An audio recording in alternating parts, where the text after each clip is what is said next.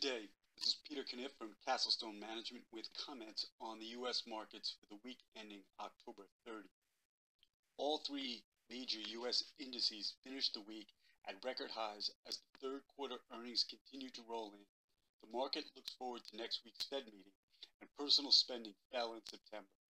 Although the market has priced in an end to the Fed's monthly purchase program, weakening economic data calls into question the timing of the first interest rate hike. For the week, the Dow Jones rose 0.4% to 35,819.56.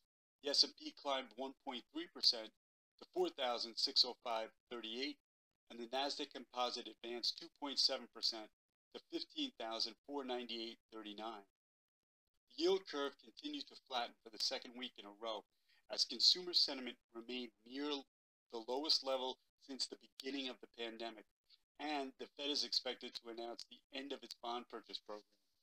The 10-year is holding near 155, the 2-year sits around 0.5%, and the 30-year stands at 1.94%. The ICE dollar index peaked on Friday at 94.30 before backing off to close the week at 93.10. Still a good week for the dollar in anticipation of the Fed's meeting next week. Gold prices fell 1% on Friday, giving back all of their weekly gains to finish the 5 trading sessions down 0.7% at $1,783.90 an ounce.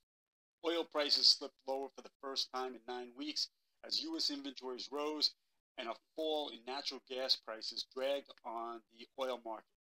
WTI dipped 0.2% and Brent fell by more than 1% for the week. Thanks for doing business with Castlestone. Thanks for listening. Have a great day, and we'll talk to you soon.